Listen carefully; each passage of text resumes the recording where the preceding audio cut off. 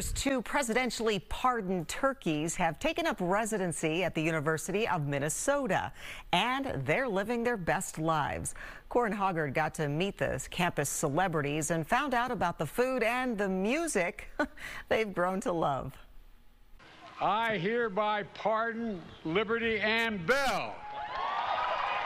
From Wilmer to the White House South Lawn, these two Minnesota turkeys are riding the gravy train.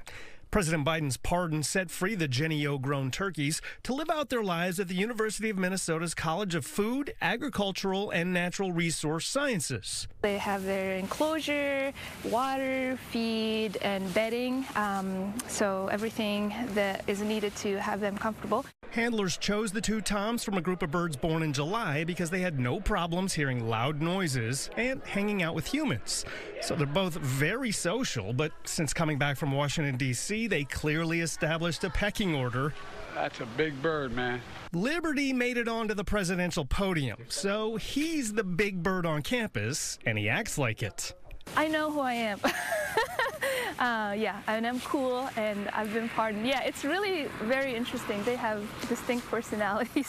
Dr. Kahina Bukarub says professors and students keep animal welfare in mind for all the turkeys on campus. But unlike the others, Liberty and Bell won't be the subject of experiments. They get celebrity treatment in a gilded cage, starting with their diet. It has protein, fiber, a lot of minerals and things that are important for their gut health and just for their growth. But a little birdie told me they also gobble up some special treats, and you might be surprised by one of their favorites, hot tamales. Apparently they love it. A lot of birds actually like spicy food. They also love music, and handlers have seen their tastes change from the early days of training to meet the president. They started as Swifties. Now, apparently they're transitioning to hip-hop and 90s R&B music.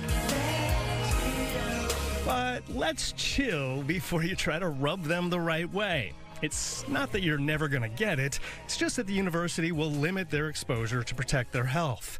You'll see them act as ambassadors of the university's poultry science program, but only at a few select events. We hope to have them at a Gopher game or on Ag Day, for example.